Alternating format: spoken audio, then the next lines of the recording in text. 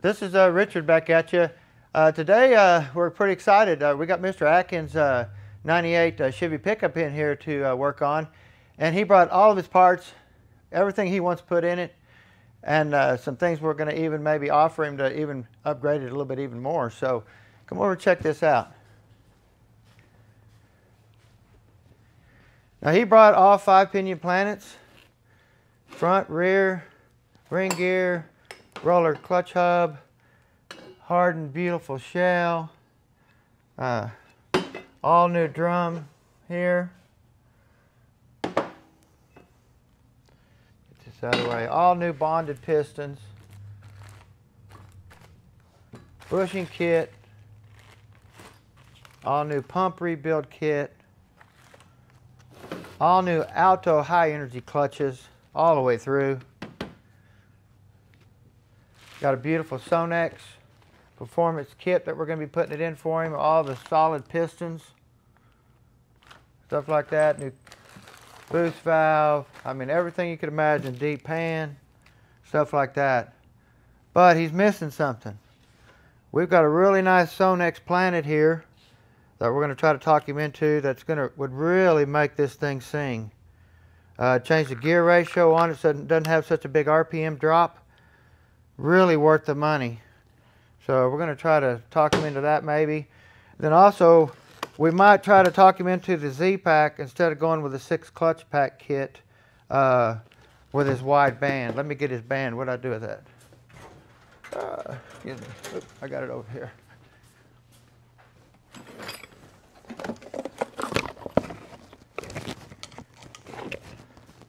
All right, here. This is everything else that he brought. New filter, new wiring harness kit, new Alto band, wide band, really nice. I mean, this gentleman brought it all to us to do, so we're excited to do it for him. Let's get this thing tore apart and see what it looks like. It didn't move when it come in. Nope. Barely moved, excuse me, when it come in. Barely. Barely moved. It was on its last leg. Yes, it Had was. a pan of fluid and left in it. That's Yeah. it. It's been in there a long time. Really covered. I can't wait to put it in my machine and bring it back out. It'll look brand new. Case and all. So it's just the early design 4L60E.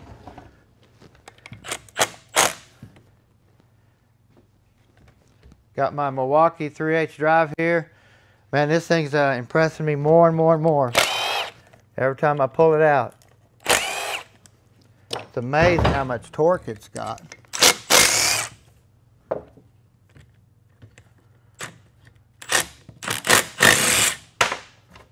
mean, you just feel it hitting really hard when it hits. It's kind of like it hits and then loads up or something and really hits hard. Pretty crazy. This thing is just really nasty. See all that metal on that speed sensor there and stuff? It's like a magnet. It just draws it to it. Bushing's just almost totally wore out. Need to look at the yoke really good on the drive shaft. Get our vent hose off.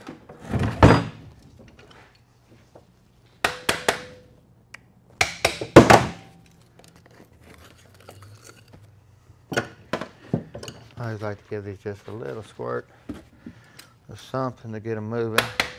Kind of use my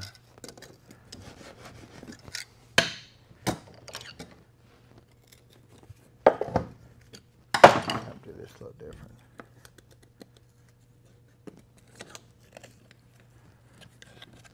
Sounds gritty. Huh? Sounds gritty. Yeah, it does. It's got a lot of metal in it or something. This thing's really dirty though. Really dirty.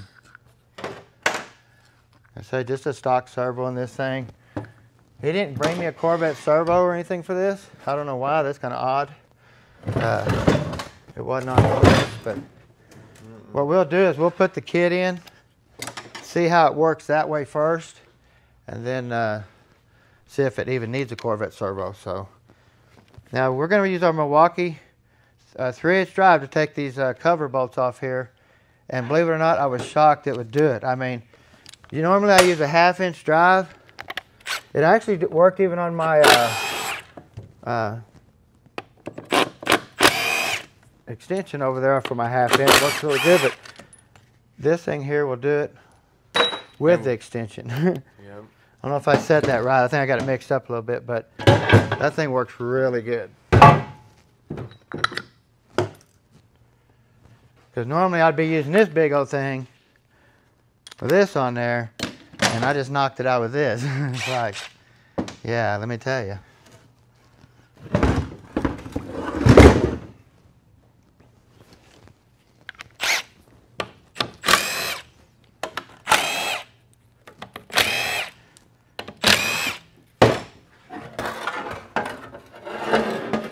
You can see this thing's pretty nasty.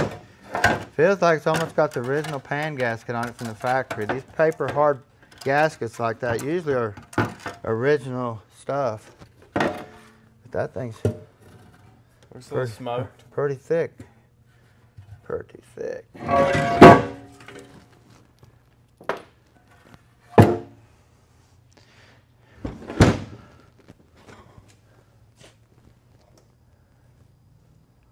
Has that got the right filter on it, Trent? Nope. I think it's got a 2-wheel drive filter on it. Yeah, It's got a 'cause shallow normally- pan filter. This is the one here that. Okay. Explain it that it should have them little tabs underneath here. Yeah, to hold it up off Right. there. Let me get this off there. If you notice, this does it. If you use this style filter, the correct one will have little legs on the side right here. Yep. They'll stick up about this high all the way around. That way you know the neck's long enough to extend the filter to the bottom of the pan. See? Well, this one here has that built into it, see? How it extends it to the bottom of the pan, it has legs on it. See? Well, this filter don't have the legs on the bottom, but so they put the legs on the top to extend it down and put a longer neck on it. So this thing here physically, if this seal wasn't really good and tight like that is right there, this thing would have fell off. And he would have been sucking air and it would just burn the tranny right up instantly. So Yeah, you kind of got lucky there. Yeah, it don't even look right. See, it don't even... It's all cocked. Yeah, Yep. see, it don't. He's see, lucky that's, the seal was good. Yeah. You are right. He probably changed that seal out when he put that new filter in there, and a lot of people don't do that. They just, oh, seal, throw it away. And they just shove the filter back up in the pump, so. Right. Wow. Your PWM solenoid here. These seals get really drawed up in all the solenoids right here. These solenoids hardly ever go bad unless you coat it out and you see that the solenoid's bad when you scan it with your scanner.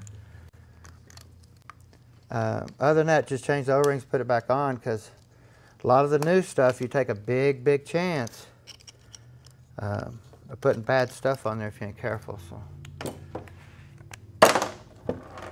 I actually got a solenoid tester. I went to go grab it, and I forgot I broke it the other day. I shorted it out. If you ever touch the two wires together, even with it just not turned on, it'll pop it. So I'm going to bring that in and show you guys.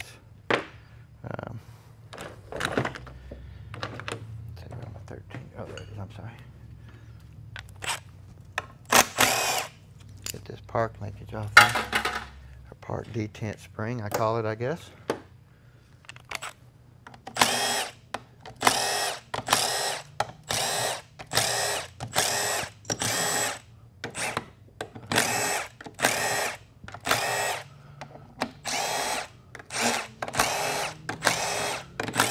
Yeah, you see me do that, huh, I'm Trent? telling.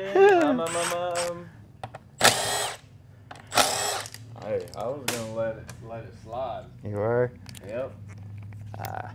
Everybody else might not. Yeah. Hold on, we'll let that slide. He don't do it very often. Yeah. Really? Well, we got to make some noise too. Okay. I've been doing this 40 years, and I've been Y'all wake up. singing to that music there for a long time. Mm-hmm. So it's kind of hard to totally get switched over, but I do enjoy using that thing. Just a real early switch, which he's got a nice switch on. It's got a cover on it. Remember that I showed you earlier. Yeah. So course, this is just going to be a stock unit. Nothing's going to be done to the lockup solenoid or the valve or anything like that. We'll check here, see. Nasty. Yeah, we'll pull the pistons out. Because this Sonex kit we're putting in this valve body is awesome. We're going to be doing a lot of stuff to it. So,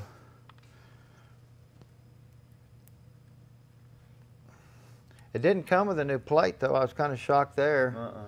That kit looked pretty nice, but we didn't get a new plate. So, we'll just be using your whatever the kit tells us to do, basically.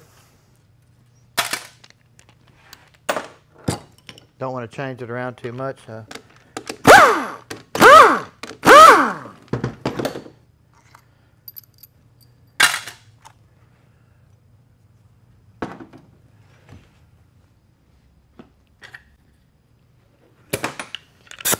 Now he did give us solid accumulator pistons and stuff. It won't have no pin in it. I believe we'll be knocking the pins out of these and stuff and using some crazy stuff over there. I'll try to do a little video and show you how it's done. So, even the one in the forward is changed up too to a solid no pin style. So, you can see here that ball was just about beat plumb through the plate again.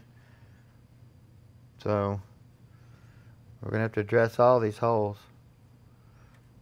Just make sure you have a round hole, and you build it back. Make sure it says valve body and case, valve body case. So, same way here, we're going to be putting a solid accumulator piston here that he sent us in that kit over there. So, it's going to be exciting to do something a little different than what I'm used to doing, for sure, because what I do works too. So, but I'll put it all in, see how it works. See if we can learn something even, because we're always into learning. Get your park stuff out of here. Tranny don't smell really bad as it looks, huh? No, surprisingly. Yeah. I'm telling you, that Colorado with that additive in it was pretty bad, wasn't it? Oh my gosh. Yeah, actually I'm going to do a little quick video on that. Really, I forgot to pull the forward drum and stuff apart in the video, so I'm going to do a little quick video of that too here pretty soon. Okay. Actually, after this, if I can do it real quick.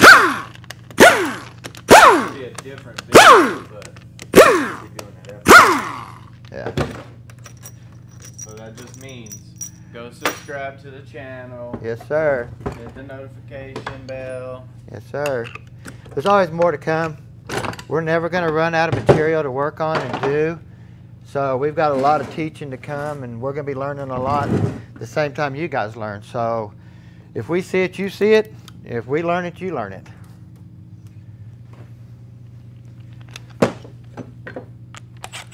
And there's always something interesting. Yeah, there's that. That's every day. That's every day, Trent. Never a dull moment. No.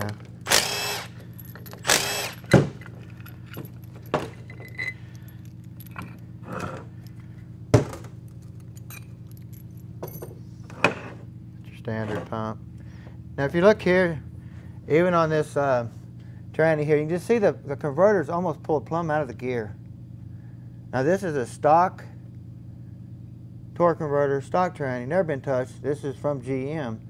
Now look how much that converter's pulled out. It's almost too far. More than halfway. Yeah. So we would space that in. We want to grab more of that gear. So especially when you put a 500 boost valve in here or something like that, something that's going to torque up on this pump gear a lot harder, then you definitely want to grab that whole gear right there, these two, because only two of them. You know, if you had six of them, it'd be a different story holding it on the converter. There's just two of them. And they'll break them right off. So let's look this out here. We'll get an idea if I go home. All the bluing's almost gone. Plumb off. Isn't that crazy how it gets it's splotty like that? Mm-hmm. See, it's almost metal to metal here. Wow. No bluing. You know, spotty. You'll start just grabbing it, huh? Yeah. Once it gets that coating off there, you know. If you put that back in a boost valve with new paddles, it's going to wipe that dude out really quick. Right. Because you're putting so much more force on the pump. Gotcha. So, That's like a slippery surface. Mm-hmm. They're just staining. I mean, this is a really nice stator body and stator. Sweet.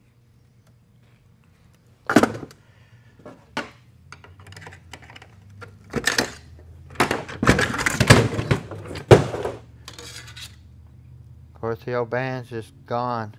Smoked. Just totally smoked. Now, this being a 98, we definitely want to put a pressure gauge on it, watch all of our pressures and stuff like that on this unit.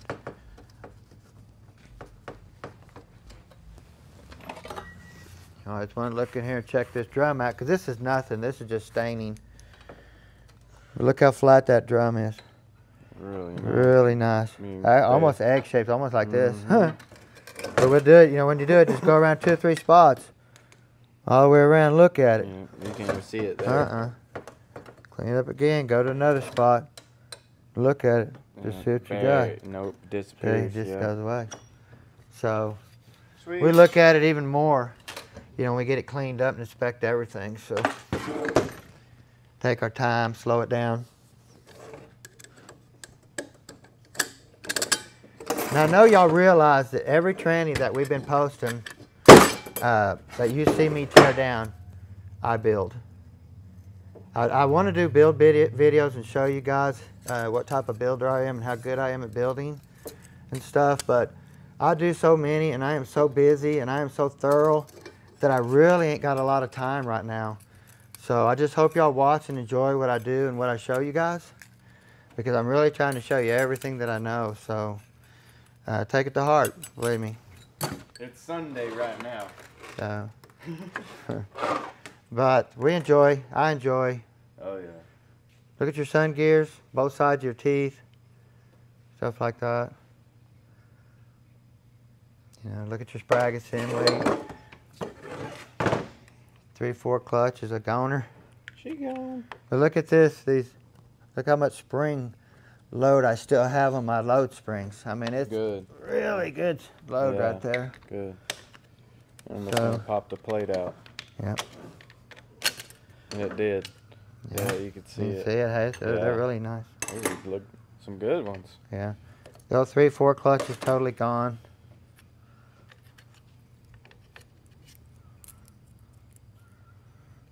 Okay. But you gotta look at all these, because you could have one of them weak, one down flat almost. This, see, this here's, there's nothing there. They're there, but there's no, Mhm. hardly, because the good ones are stiff. Okay, that feels real stiff. This one here felt really, see, that's really stiff. Stiff, yeah. See, so you just got to look at them all, because just because, don't think all of them's good when you look at them. I always keep all these plates here too. Anytime we put an Alto 14 clutch kit in, you have to have a good backing plate, or a apply plate, excuse me. So we keep all of them. This is an apply plate, this is a backing plate. There is a difference. So if you didn't know that.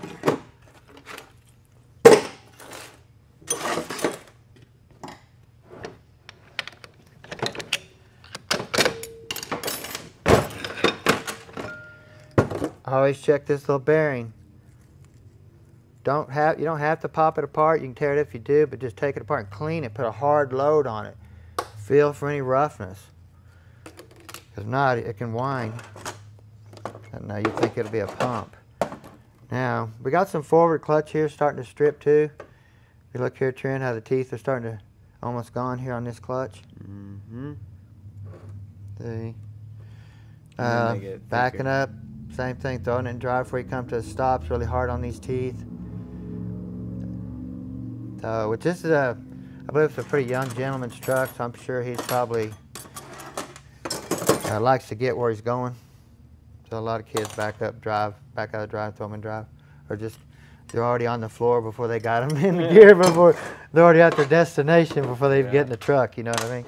So it's like,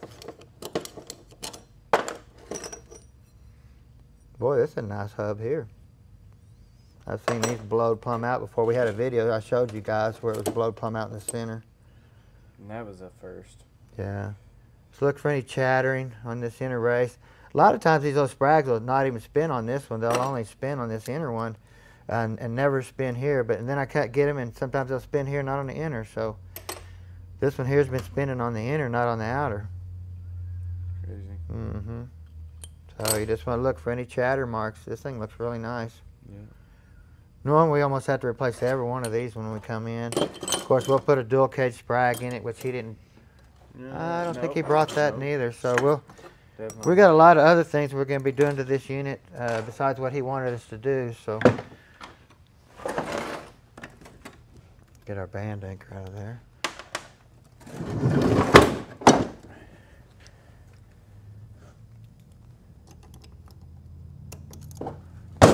No, you did not.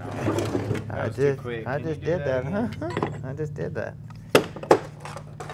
So we just got your standard input hub here and thrust washer. We'll be changing that out. But what do we got here? I thought we had something crazy going on. Dang, I was hoping to see something. Carnage. Carnage, yeah, no carnage. Felt like it had a lip or something where it wouldn't come out. Which we'll be changing this whole hub right here and putting a roller bearing here, which he brought all that to us too, along with his 5-pinion Planet. Or maybe we can talk him into the Sonex. I'm telling you, he'll love it if he could do it. But I'm telling you, it really turns these trannies into something when you do that. It makes them move a little easier. So shell's starting to strip a little bit.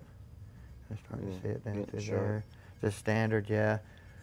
See, we're starting to Right. to wear there. It's crazy how they have that rub there and it don't take it out or nothing. Mm-mm. A washer, No. metal against metal. Yeah. I mean, it's really just a thin plastic type washer.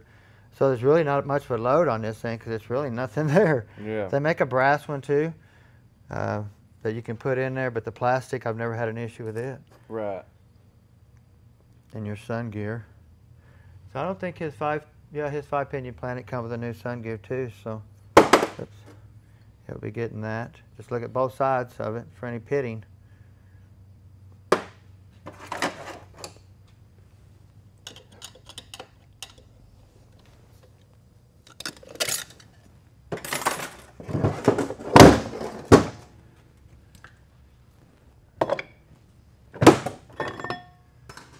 A nice gentle tap. Yeah, some of them I got to get aggressive, but some of them I don't.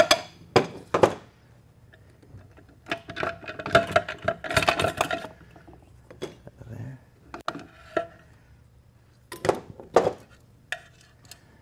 And then, of course, the last is our anti-rattle spring there for our center support. Now, this one here, we're going to be taking the wave out because I believe he's going to do a little bit of playing, I'm sure. He bought a lot of nice stuff so to play with, so we're going to make sure he can do his thing. So we'll get rid of this wave, add a couple of steels like he showed you in an existing video. Get rid of that. Get rid of these 4-pinion Planets. Always just check your rollers, your washers. Going to upgrade to a 5. Check your sprag assembly here. Clean this up really good. Just remember, always Scotch-Brite all these surfaces like this for your sprags when you can. We use this green Scotch-Brite. I mean, it works really good. I mean, really good. I buy every piece I can find. I think I said that once because it just is so good. I don't think he brought a wide sprag neither, which I have one laying there and another one over there. So we got that covered too. Sweet. So, not too bad. Gonna be pretty nice. I got a lot of new toys to play with over there. That's one thing good about working here. I get to open a lot of stuff, so that's pretty exciting. I got Mr. Fluman's really nice power glide we're gonna be putting together. All of his parts finally come in, his thrust plates for his pump and stuff like that too. So, we got a lot of things ahead of us. So, y'all stay tuned. If you need anything, give us a holler. Have a good day.